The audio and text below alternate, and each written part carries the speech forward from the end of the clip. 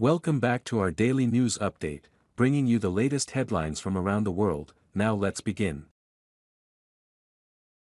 Expelled Minnesota Democrat's son suspect in hit-and-run crash that killed 5 Muslim women. Democrat's son previously convicted of 2018 hit-and-run in California, the son of former Minnesota State Representative John Thompson, a Black Lives Matter activist who was expelled by his own party, was arrested Monday in connection with a deadly hit-and-run crash that killed 5 people last week. 3 years after he was convicted in another tragic hit-and-run, Derek John Thompson, 27, of Brooklyn Park, was arrested and booked into the Hennepin County Jail on 2 charges of murder Monday. According to local reports, Derek is the son of John Thompson, who was expelled from the Minnesota Democratic Farmer Labor Party caucus in September 2021 after allegedly falsely accusing a police officer of racial profiling and after his past legal troubles, including allegations of domestic assault, became public.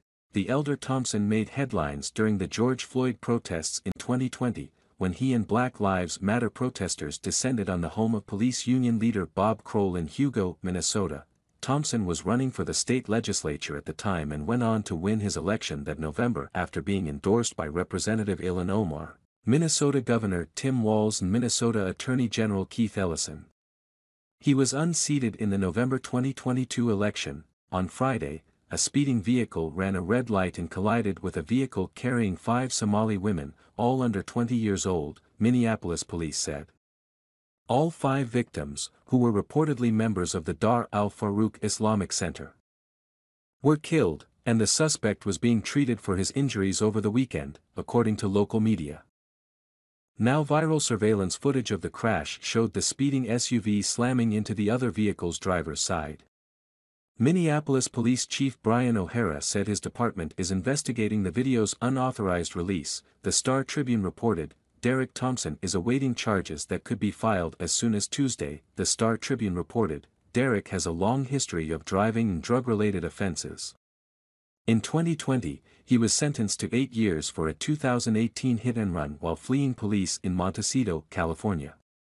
Officers found 17.6 pounds of marijuana and more than $20,000 in cash in the vehicle Derek was driving, the Santa Barbara District Attorney's Office said.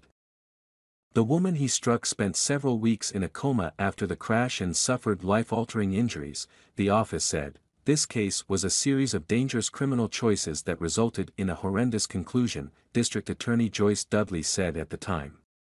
The victim has made a miraculous recovery but will still live with the injuries inflicted by this defendant for the rest of her life. Derek was sentenced to 8 years in prison on February 4, 2020, and he was given 502 days as credit for time already served and another 75 days credit for good behavior. It's not clear when Derek was released from the California state prison system or why he was out of prison at the time of Friday's crash in Minneapolis.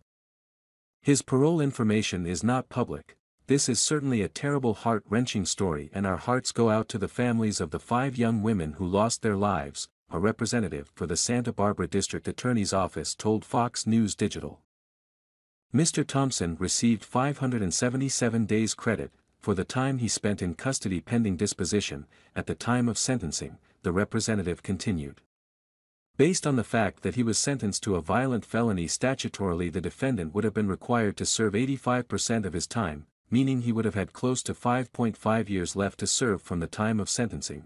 However, CA Proposition 57, passed in 2016, changed potential credits calculations and gave CDCR wide latitude to award additional custody credits, as well as early parole opportunities.